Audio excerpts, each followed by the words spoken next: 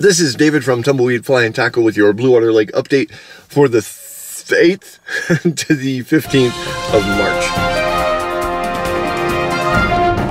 Runoff has started. We are up 9 feet, almost 10 feet this year so far.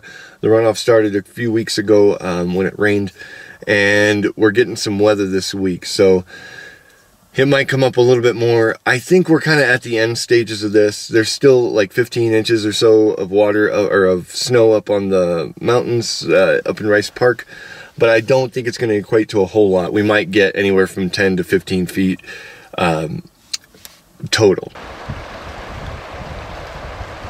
Bluewater Creek is running, Cottonwood Creek is running, and there's 2 creeks in between Bluewater and Cottonwood on the south end of the lake that are running in. I can't remember the names of them at the moment, but those 2 are running decently. On the west end, all 6 culverts are flowing through, so the water's kind of backed up and is pushing through all 6 culverts, and it's doing that pretty equally.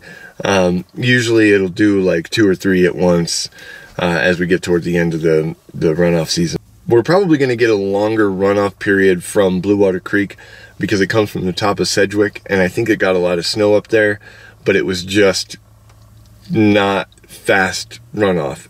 And from 2 years ago when we got a whole bunch of water, I feel like there's going to be just a little bit more water up in the creek. It might actually do you some good to check on the west end of the lake, or on the south end of the lake, the south inlet, to see if any trout have run up the creek.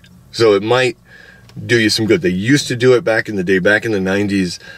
We used to go up there and fish, and the fish moved up there. We do have triploids now, which is a little different, but it's definitely worth a shot once the water clears up, and then, you know, go check it out, see if there's any trout up there in the creek system.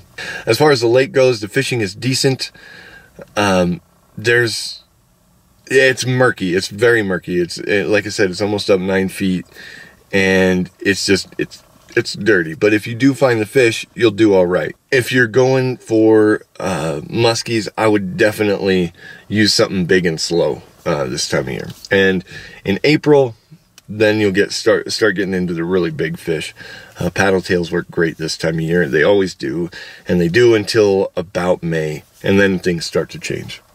For trout, just keep throwing power bait or, you know, spinners or something, anything really. Trout are not that finicky. Whenever they can't see, they'll eat a little bit more because it's all they can get, so they're a little bit hungrier whenever it's murkier. That's about it. After the storm rolls through, it's going to get cold for a little bit and then warm right back up into the 60s and 70s, which I'm kind of excited for because I'm really excited for warm water season. So I hope to see you guys out on the water this weekend, you know, next weekend by the time the next report or update is out. But I hope to see you then, and stop in, say hello, go catch some fish, enjoy some pre-season fishing, because it's worth it. Bye.